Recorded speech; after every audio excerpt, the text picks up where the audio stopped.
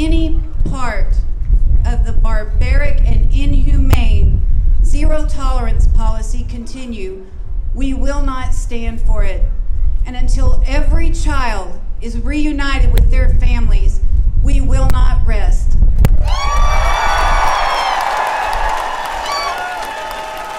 Thank you for allowing me to take this stand with you.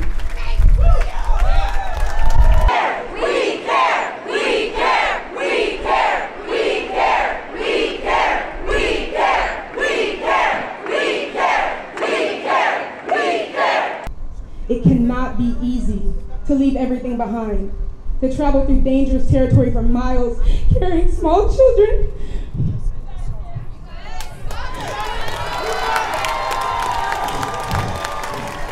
In the worst of circumstances, seeking refuge in a nation that was once a shining city on a hill, but is now hostile towards anyone who can be classified as other.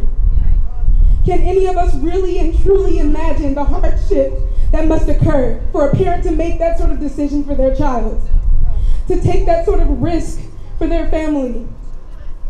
If I'm being honest, I don't know what we're becoming. How can our fellow citizens look and listen to terrified children, jailed for seeking safety within our borders, and feel nothing? How can our government make the decision to rip babies from their mother's arms with no contingency plan, ergo no intention of returning them to their families?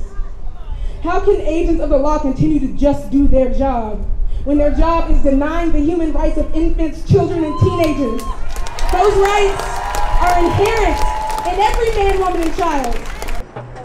Free the children, let them go! Free the children, let them go! Free the children! Free the children! Let them go! Free the children! Let them go!